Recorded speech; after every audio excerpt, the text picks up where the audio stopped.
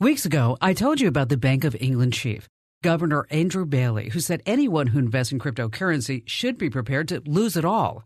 I'm Kim Komando with news that his prediction came true for a big-time American businessman, brought to you by SimpliSafe. True security comes from human connection. SimpliSafe is there when you need them. Get a free security camera at simplysafekim.com. It doesn't matter what you think you know about cryptocurrency, you can still lose it all.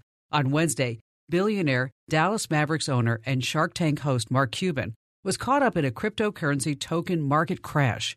Iron Titanium token, or simply Titan, crashed in minutes from over $60 each to just a tad above zero. The crash was triggered by whales, owners of large amounts of cryptocurrency. When the Titan price went from $65 down to $60, the whales panicked and sold it all, and there's no market regulators to stop the crash. Get more tech news 24/7 at Komando.com. Almost 1 million served. That's how many people tune into my national radio show every week. And here's the deal. You can get my show as a podcast, so you can listen whenever, wherever you want. But there's only one place on the entire internet to get my show as a podcast. That's at GetKim.com. GetKim.com.